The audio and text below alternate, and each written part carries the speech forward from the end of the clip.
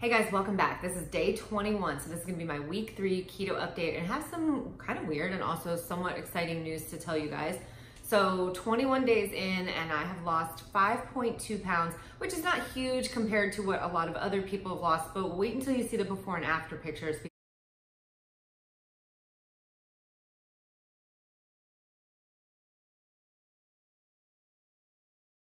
Because this is really gonna be a vlog that's gonna show you that looking at the scale as your only measurement is just not accurate. So this week I kind of played around a little bit with my macros. So there were certain days where I would eat higher protein, higher fat, higher carbs, and my weight was kind of all over the place this week. I probably could have had a bigger weight loss, but it's just more important to me right now to just kind of tweak my macros and play a little bit. But in the next 2 weeks, I think I've kind of found my sweet spot. So now I know what I'm gonna do. And then my prediction is that I will see pretty substantial weight loss over the next 2 weeks. But guys, I've also started intermittent fasting, and so I started doing 2 bulletproof coffees every day. So I'll have one at about 7:30 in the morning and then another one around about 1 o'clock in the afternoon.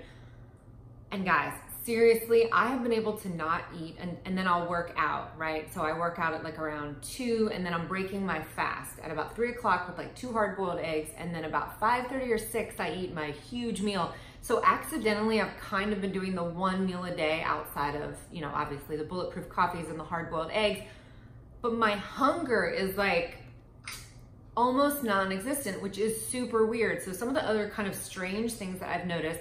So my hair, I'm actually getting ready to go have it colored this morning. So it looks kind of bleh, because I haven't washed it in 4 days.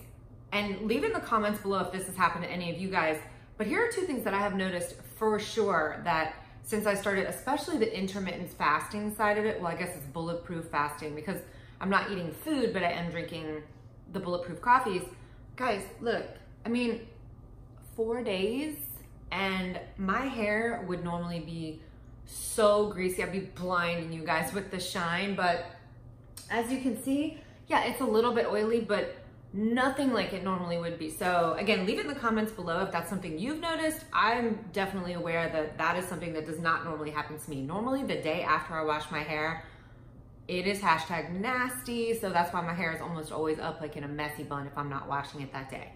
Second weird thing that happened, and by the way guys, when I trained yesterday, I was training in ooh, hair is crazy. I just got back from the gym, but I did want to let you know that today was the first day that I trained in a fasted state, but I had not eaten since last night at 6:30, and when I started working out, it was 1:30, so that's 19 hours fasted. And guys, I just killed my workout. I definitely did not feel a dip in performance at all. So I am super excited about that. Just had a weird thing. I am not sweating at all when I work out, and I'm putting in the same workout that I previously put in, which is a grueling and intense workout. And don't get me wrong, I do not smell good after this workout, but I am not dripping sweat the way I normally am. So that's super weird to me too. But my weight, you'll see, I'm gonna show you a little picture right here.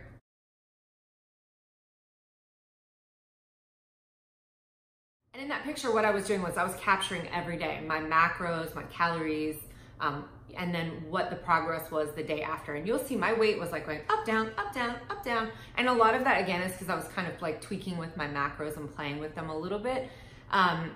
But yeah, still, I lost 1.8 pounds this week for a total loss in 21 days of 5.2 pounds, which puts me slightly closer to, my goals. So I still have another 15, maybe 20, we'll see, of pounds that I wanna lose.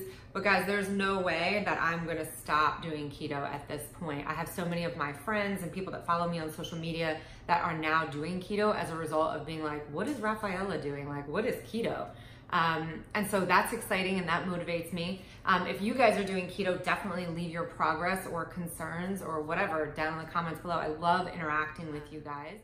Stay tuned to the end of the video because I'm gonna show you a whole bunch of before and after pictures, and they're pretty good. So stay tuned for that. Real quick right here, I'm just gonna show you, this is me weighing in every morning.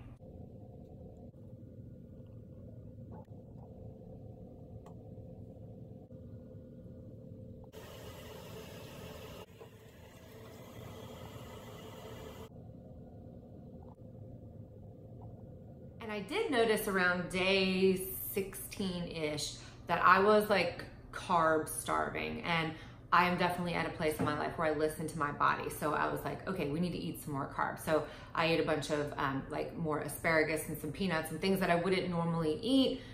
So my carbs went up really high one day, and then I felt great the next day, couple days. So I think, and I've seen some stuff about this, every 10 to 14 days, you do kind of need to do a carb refeed, but that does not mean, you know, blow it through the roof and go to 200 grams. I think I had 70 grams versus, and again, they were all from pretty natural sources. So be careful about that. But I did feel loads better in the days after, but energy's been amazing. Sleep's been amazing. Mental clarity is just, I mean, I feel like I'm living in like a 20-year younger version of my body. And so guys, let me show you some before and after pictures.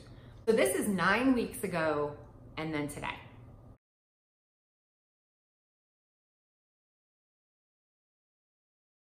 And this one is 6 weeks ago and then today.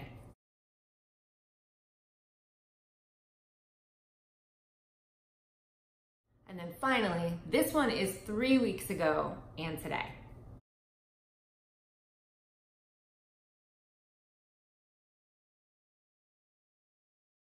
So as you guys can see, I mean, the scale, 5.2 pounds, you know, that's not a huge difference, but look at what's happening, like body-wise. You can see that like my arms are leaning out like under here. I mean, it's just, I'm just sharing this with you guys so that you know, like, hey, just keep going, because there is progress, whether you don't see it in the inches when you measure yourself, or you don't see it on the scale, but if you can see it visually, who cares? Because aren't we really all worried about what people can see, what we can see in the mirror? I don't walk around with a number right here that says, this is how much I weigh. I walk around in this package. So if this package is looking better, I don't care what my measurements are. I don't care what the scale says.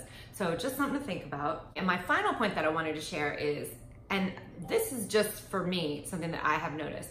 I know that I, like probably, you know, every woman and maybe some men on this planet, I hid from my weight basically for the last 3 years. I didn't want to weigh myself. I certainly never would have shared what my weight was with my, you know, anybody, my social media following, my significant other, nobody. It was like the world's best kept secret, you know? And I think a lot of people feel that way. But let me tell you what happened the minute I started sharing with you guys. Number one, accountability, right? When you know what the problem is, you know what they say, what gets measured gets moved. So, and you know, there are 100 ways that you can say that, but knowing what that number was and knowing that I put it out there into the universe and knowing that that was not the number that I wanted forced me to move forward. And suddenly, you know, as I shared with you guys day after day, I was less afraid of the number and more just like, hey guys, I'm on this journey like, you know, gazillions of other people, and this is just sort of my progress. This is what's happening. And it was very freeing in a way where it was like my body and my mind was like, okay, let's get rid of this weight. This is not where you want to be. I don't know if any of you watch any of my vision board vlogs, but part of this weight loss journey is on my vision board, is, you know, me at my ideal weight 3 years ago, and I was very lean and very toned when I was training for bikini bodybuilding, and I want to get back to that. So all of this is me feeding into that vision board and say, okay, here's kind of like where I want to be and here's where I'm at. But I guess my point in that long ramble was, when you face where you are, the chances of you moving towards where you want to go up exponentially. Because I can't sit here and, you know, gaff off and like screw off and be like, oh, let me have, you know, all these carbs or these 10 extra drinks or whatever, because I know that y'all are watching and, you know, what's this girl's progress going to be? Is she going to go the distance? So I'm going to go the distance. I'm going to see y'all in my week 4 update. And I might have a couple different things coming to you throughout the week, because I was in a pinch the other day and I had to go to the dollar store. I was taking my daughter and her friend shopping for her birthday, and I was starving and out of food. So we went to the dollar store, and I did find a few things there that were pretty keto friendly, which shocked me. And of course, you know, I stocked up on them. So I think I'll have a video coming out this week about, you know, keto at the dollar store if you guys are interested in that, because they were all actually really, really tasty. But outside of that, I will see you guys in week 4. Again, don't forget to leave your comments and questions down in the section below. And if this is valuable and you want to stay with me on this journey, please consider leaving a like, a comment, or subscribing and turning on that little bell so you can receive notifications when I upload my new vlogs. And I'm going to say the same thing that I say every single week, because I say it to myself every single day. Do me a favor, Don't quit and just keep going. I'll see you guys in week 4. Bye. I'm doing my day, I guess this is 21 update. So here we go. I don't know. You can see any progress. I mean, my inches are definitely like coming down. It's not as fast as I would like, but it is certainly happening. So I'll try to put a clip of the first one here if I can find it. But we're definitely leaning out.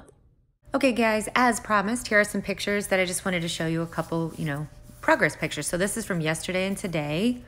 And you can see definitely progress is being made, especially in my arms, around my jawline. My waist is getting much more narrow. And then these little gems are, this is from 5 or 6 weeks. This one's 5 weeks ago, sorry.